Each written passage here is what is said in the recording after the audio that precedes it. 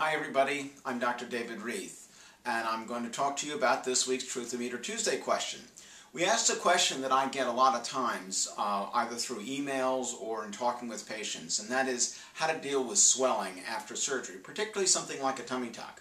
And what we said was this, that the use of diuretics is not a good idea for postoperative swelling. And the answer, which everybody got correct, is true.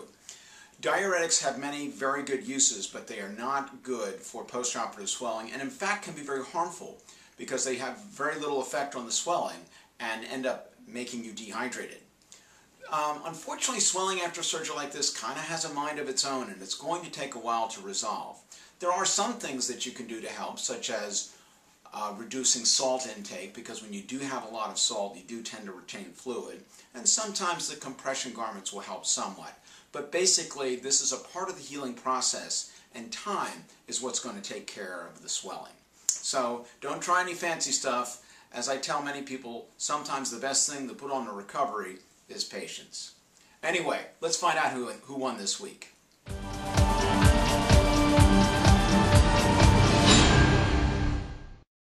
Michelle Heath. Michelle, you're this week's winner. Congratulations. We have a $100 gift card for you. Come by and pick that up from our office. And by the way, we love your post on our last Facebook message. So for everybody else, thanks for playing. We'll have another question next week.